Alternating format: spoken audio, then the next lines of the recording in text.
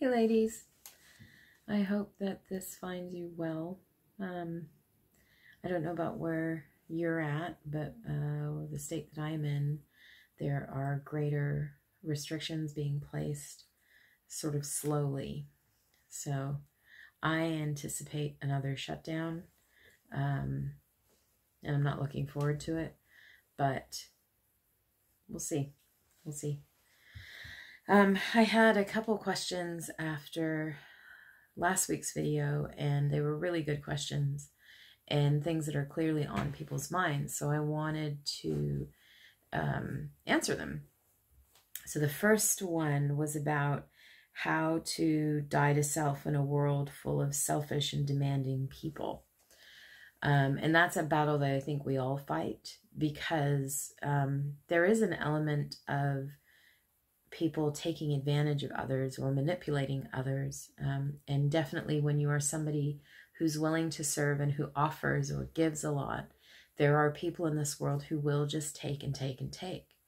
And knowing how and when to serve people when we have limited energy and resources and time is really important. Dying to self, I talked about last week, means humility and means prioritizing others.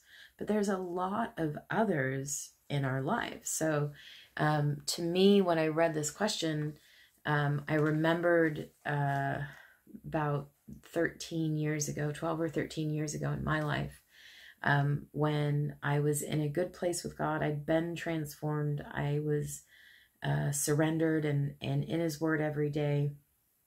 I had a new baby, and I was trying to figure out how to balance all of the different demands on my time. I was actually asking really this exact question, just in different words.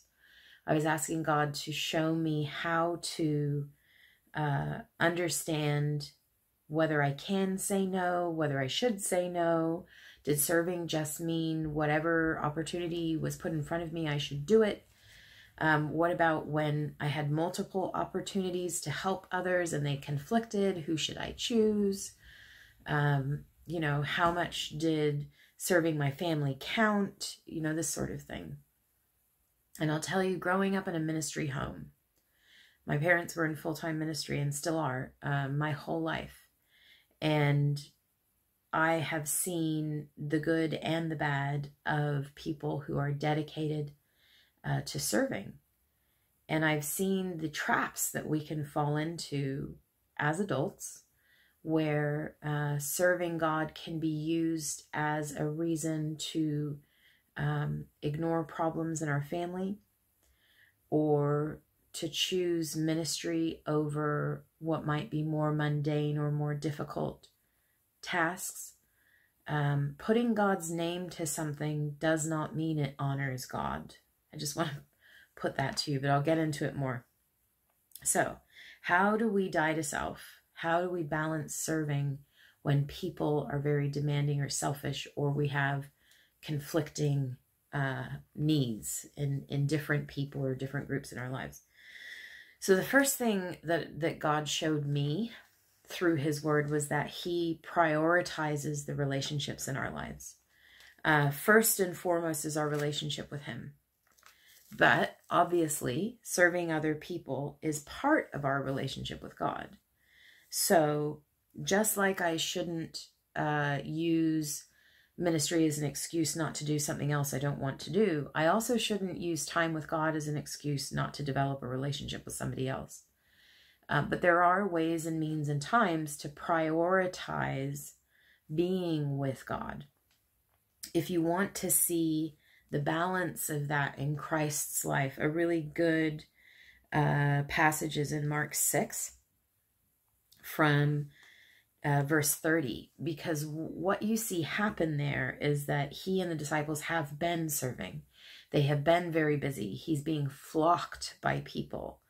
And His response to that is to gather the disciples up and say, let's go rest somewhere. But while they are going, while they are on their way, the crowd shows up. And it says that Christ takes compassion on them. So He puts aside his desire for rest and teaches. But the thing that I find really interesting about that story, if you keep reading, is that even though he changes his plan to rest, at the end of that time, he sends the disciples on, and he still goes and takes some time alone with God. And some fun stuff happens at the end of that, but I'll send you to read it. But my point is that you see in that there are times, there's definitely times when we think, oh, now I get some time off, or now I'm going to rest, or this is my moment to just be quiet with God and take some time. And the Lord will bring opportunities into that at times that we should then postpone our own rest to serve somebody else. But it's not a replacement.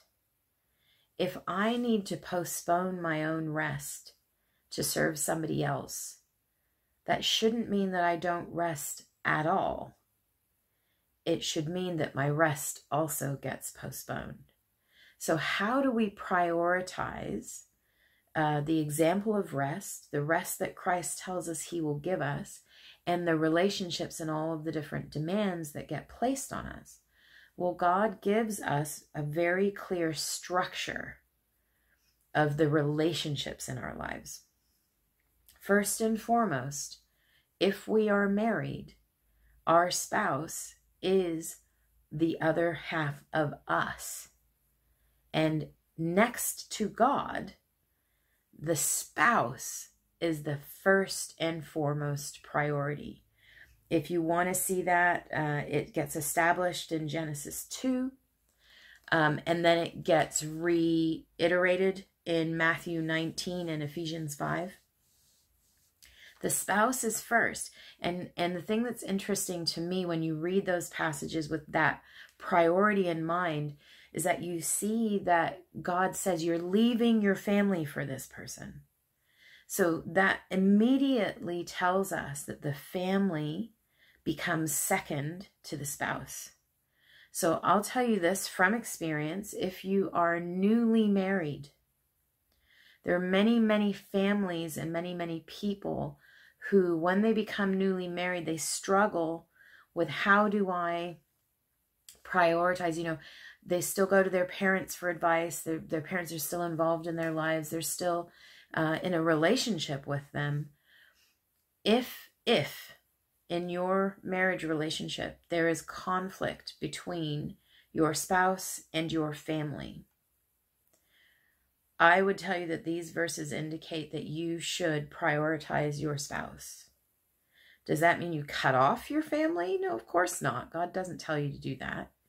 But when it's a matter of balancing whose needs are more important, your spouse's needs should be placed in priority over your family. So then we get into children and family, right? Parents, brothers and sisters, our children, all of the people that we've been given God-given relationship with, people that you cannot separate from, even if you are separated from them. Read Proverbs 31 if you want to see how the woman, the godly woman, is described as balancing her children and her husband. Because I do think, unfortunately, because our children arrive with such dependence on us, the temptation can be to fall into child becoming more important than the spouse. And that is not borne out in Scripture. Yes, obviously, when children have physical needs that they cannot provide for themselves, yes, of course, parents need to provide that in priority over an adult who can feed themselves or clothe themselves or whatever. I'm not suggesting that your child gets neglected so that your husband gets his coffee. I'm saying that when it comes to conflicting needs of equal You know, my son wants to play a game with me and my husband wants me to do something else with him. Unless there's been an imbalance already, if I have to choose, then my priority should go to my husband, because the likelihood is I've already been spending a lot of time with my son and I haven't been seeing as much of my husband. So I'm not suggesting, let's be clear, this is about balance. This is about God's priorities. That doesn't mean you abandon the child to fulfill the whim of the husband. It means that where the needs are equal, one should be prioritized over the other. And if you want to see that in 1 Timothy 5:8 and in Mark 7:10 and 11, we're told that the family is top rung in terms of when you compare, and this is a challenging one, especially for ministry families. When you look at your family versus the world or even the church, your family should take priority. That's 1 Timothy 5:8 and Mark 7:10 to 11. The needs of your family are more important in God's eyes than the needs of anybody else. These are, and this is where I think people get off base, your family is the ministry God literally created you into. The sister you're estranged from, the cousin you can't stop fighting with, the mother who is rough, or the father who is hard.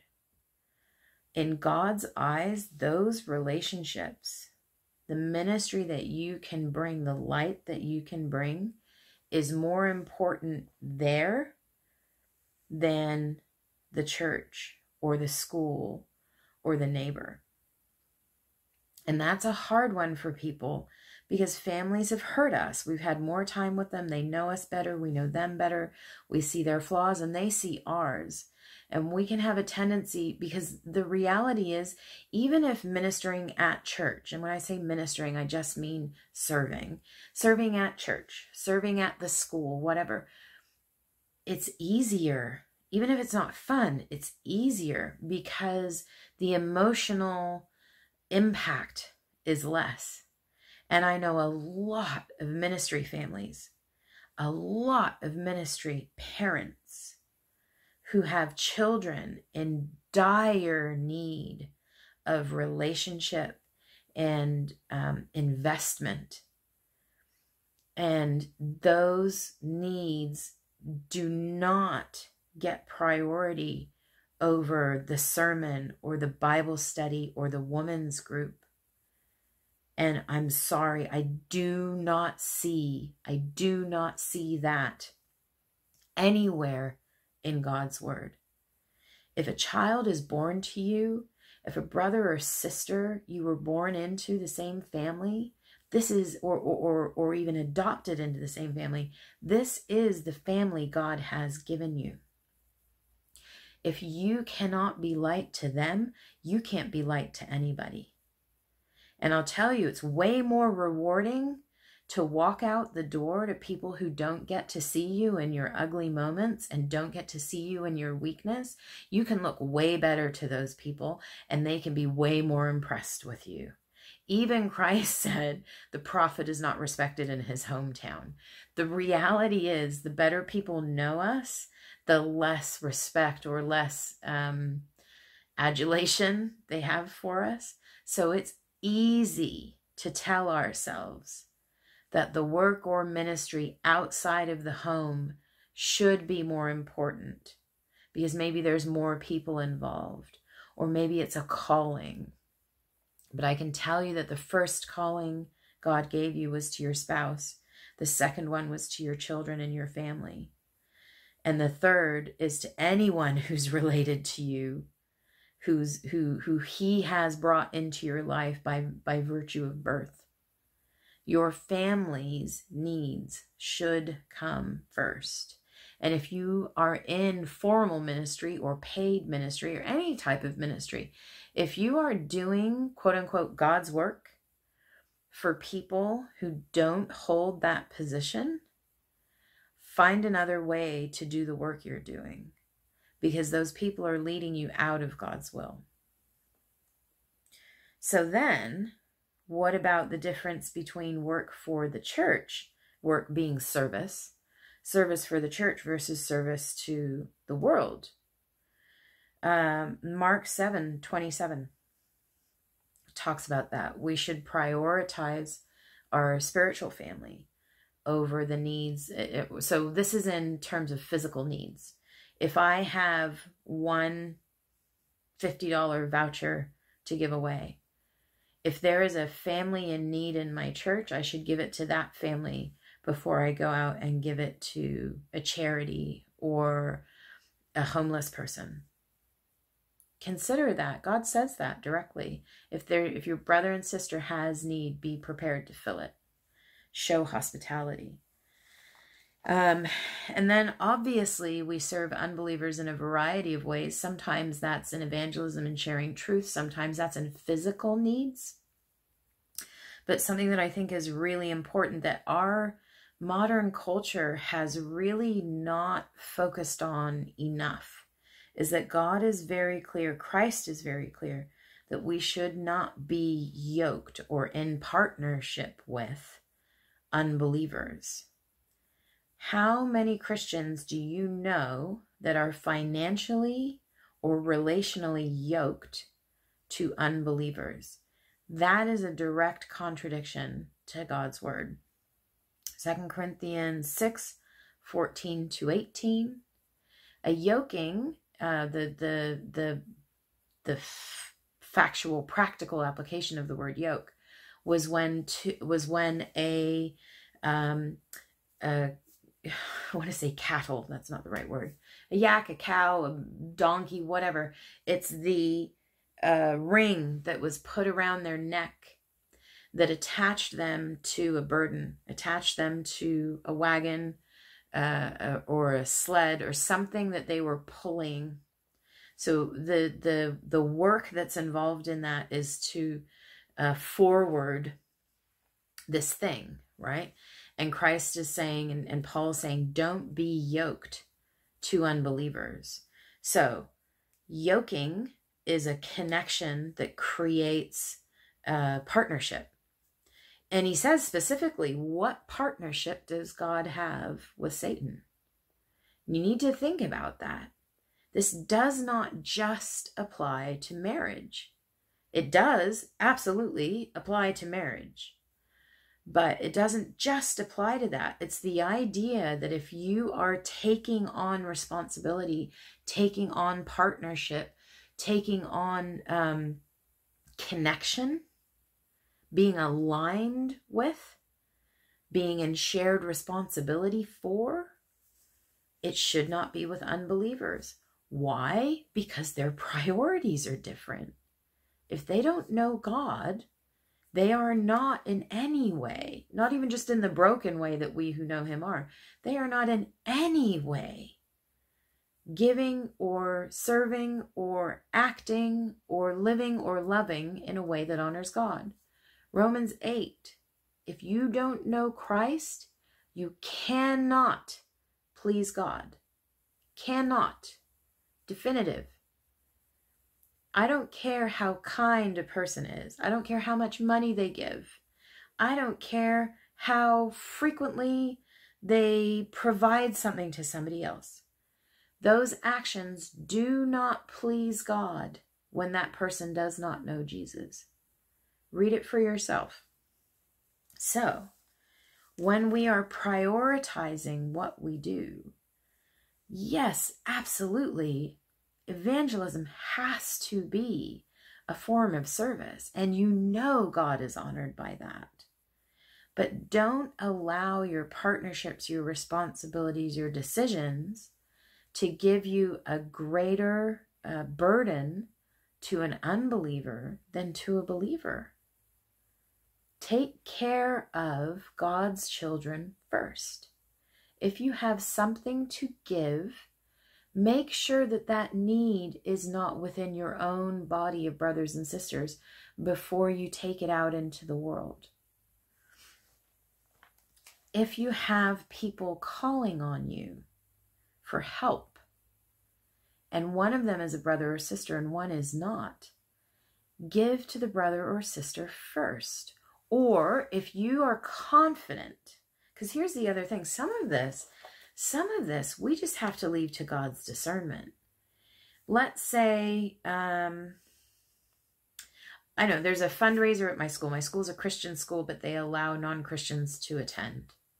And I've got $10 to sponsor a kid in it. And my friend who's not a believer and my friend who is a believer both have children that need this. Now, of course, I could split it, but let's just say I can't. Let's say you have to give 10. So I can go to the Christian friend and describe the situation. Say, hey, I really want to give this for you guys, but there's also this opportunity over here. What do you think? And if they say, no, no, no, go give it to them, make that connection, be that relationship, great. We've prioritized the family, but now we have another need we can meet. But what if his or her son is really discouraged and really needing uplifting? Give it to the one who's in the church. Prioritize God's people. Same conflict, same drive. If my husband has asked me to be home on Wednesday evening and a friend tells me they've got a really bad problem and they really need to talk to me about it, and can we get together Wednesday evening? My priority is my husband. So I go to him and I say, here's the situation. What do you think? What would be the best thing to do? And he says, no, no, no, it's fine. Go talk to them. We can do our thing Thursday. Great. Now I can do both. But if he says, no, we said we were going to do this, let's make the commitment, see if you can do something else with her, then I should do that. Part of the issue with conflicting demands on our time or energy often has to do with what we want. Often, if I'm with my husband, it's either more mundane, or maybe he's irritated me that day. Or maybe, I just know that I haven't done it. I've been letting him down lately. So spending FaceTime with him feels a little because I know that I'm not doing the best that I can do. And I've let him down. I've made him feel bad. And that makes me feel bad about myself. It'd be way more fun to go out with my friend who needs me and who looks up to me. That's going to be a lot more fulfilling for me personally than kind of facing my own weaknesses with my husband or my son or my sister or whatever. A lot of times we use God's name to allow us to pick and choose what's needed. But also there are absolutely times when God brings an opportunity to serve a person or to be there for somebody. Now, if my friend calls me and says her husband just died, there's absolutely no way that my husband's going to go, no, no, no, you should wait and have our date night first. There's clearly an element of crisis involved, an element of urgency. Like, don't throw common sense out the window. I think part of the problem is that people want black and white rules that apply across the board. You have to prioritize need and you have to prioritize relationship. So if both the needs are the same, which relationship should take priority? But if one need is very clearly more urgent or more needed than the other, obviously the more needful thing should get met. God's not asking you to check your brain at the door. But don't misunderstand me. I see in ministry all the time, people who use God's name or God's work to justify negligence towards people that are too hard, or they choose ministry because it makes them feel good about themselves, or they choose service because it makes it feel good about themselves, rather than looking at what has God actually put in my sphere, who is here. We somehow have come to believe that the service we give to our family, or the service we give to our children or our spouses, doesn't matter as much to God as the service that we would give at church on Thursday night, or through the homeless ministry or whatever. Don't let yourself be deceived. I know people that I know will stand before God and recognize, or be made to recognize, that they neglected and dismissed the responsibility, the priority responsibility God gave them towards the people closest to them. And He will be the one to tell them, you should not have given that time and energy to those people. I had other people who could do that. I gave these people to you, and you ignored them in my name. If you want to see that in principle, James 2:15 and 16 says that if you say to your family, I see you have need, but I can't give you that because I've dedicated that to God. Now, this is talking in financial or a practical sense, but the principle is there. If I tell somebody that I can help who is in my family, for example, my dad, if I tell my dad, well, I know you needed me to do that thing, but I can't because I told God I was going to do that thing for this other person. God says that is in denial of Him. The relationships we've been given, the family we've been given, the spouses we've been given, they should be seen as God's assignment first. And it's the rest of the world, including the church, that should get our leftovers. So my rule of thumb is my best should go to my family and the rest should go elsewhere. Now, am I always good at that? No. And it's difficult when it comes to things like work. And because I work from home and it's paid work, it can get really cloudy sometimes. So don't hear me saying I've got this all down. What I do know with absolute certainty is that God has made His priorities clear, but it is a matter of learning to apply them. He also tells us not to prioritize wealth or fame over poverty or lack of importance. That's in James 2 as well, verses 2-9. And that's something that I see the church very, very guilty of. If somebody prominent walks into your church and gets treated differently in any way to a random visitor, you are in contradiction with Scripture. Our service should be, in terms of its authenticity and enthusiasm, it should be the same no matter who's showing up to receive it. So I shouldn't be more excited about serving my pastor than I am about serving the awkward girl who sits at the back and is very needy. Do you see what I mean? When we give something to someone, God values the love offered, not who it's being offered to. Does that make sense to you? You can offer love, you can offer forgiveness, you can offer service. When God looks at you and the service that you're offering, what He's measuring is your heart in it, not who's receiving it, and not even their response to how they're receiving it. You can offer all kinds of godly things to people and they can spit on you for it. God will still reward you. You did the right thing, whether they heard it or understood it or not. This is probably the hardest one. I believe it would be an accurate scriptural interpretation that we should value the needs of our enemies over ourselves. Quick reference would be Matthew 5, verses 38 to 48. The reason that's hard is because our enemies are people who hurt us. They're people who disagree with us. They're people who actively work against us. And I am told by God to prioritize their needs over my own. That gets very, very challenging when it's somebody who's taking advantage or being malicious or just downright selfish.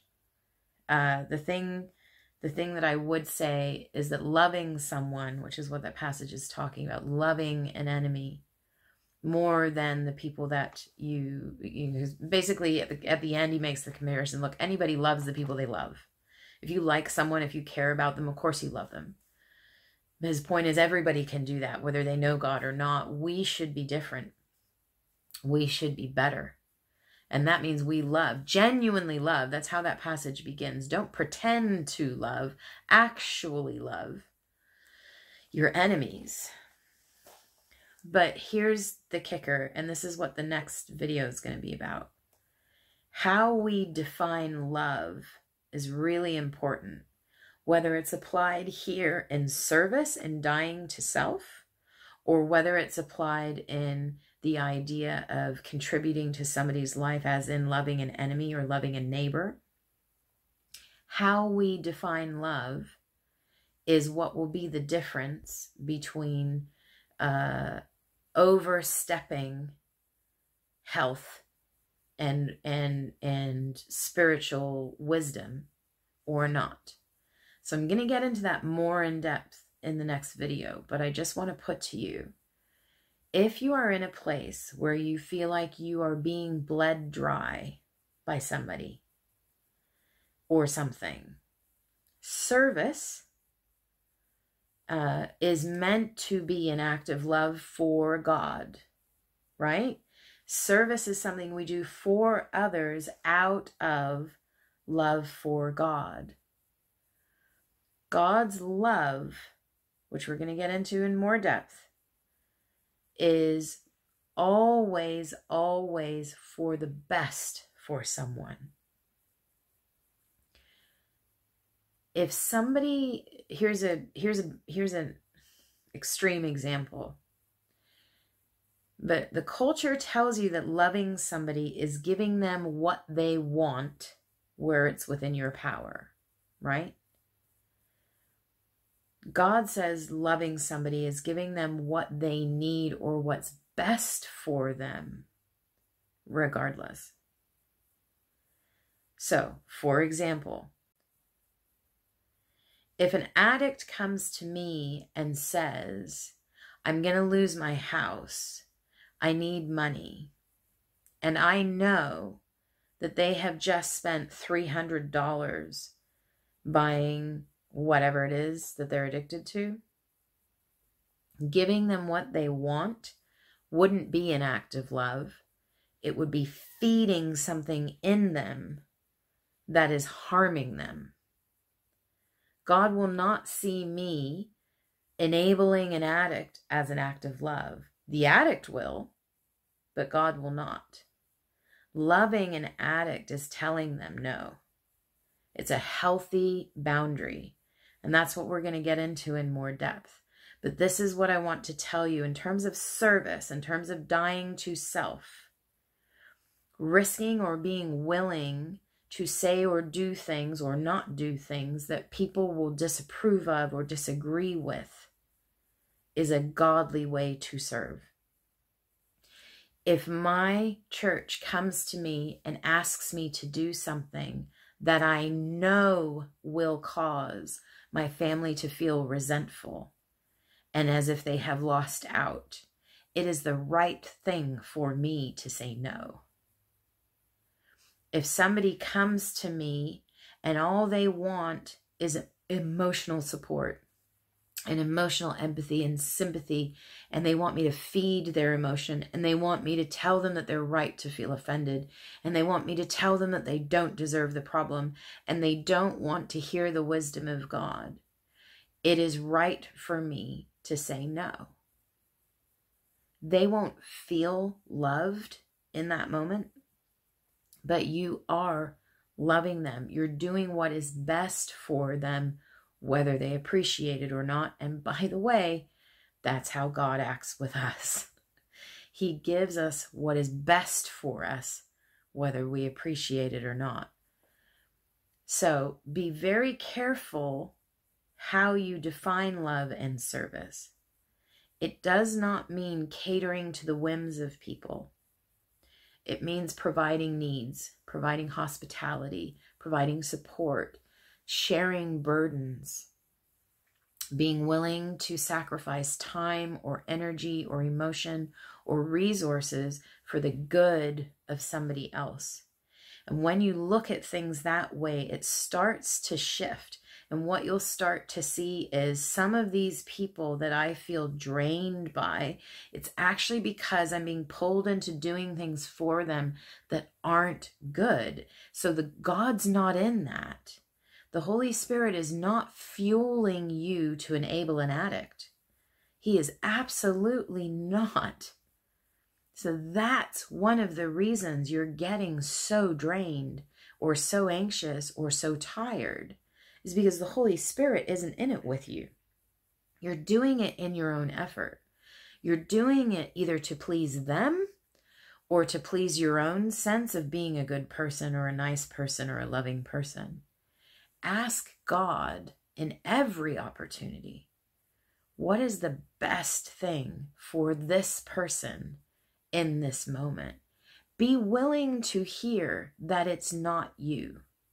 Because I'll tell you, lastly, the thing that Satan corrupts in people that God has made for service is that they start to put their value in how much service they do. And it's a really slippery slope. Be generous, give cheerfully, serve others, but not in the way that is driven out of being able to point at yourself and say, see, I'm a good person. If that's what's driving you to service, it has nothing to do with God. I hope that's helpful. I'm going to talk about love and boundaries in the next one. I'll see you there.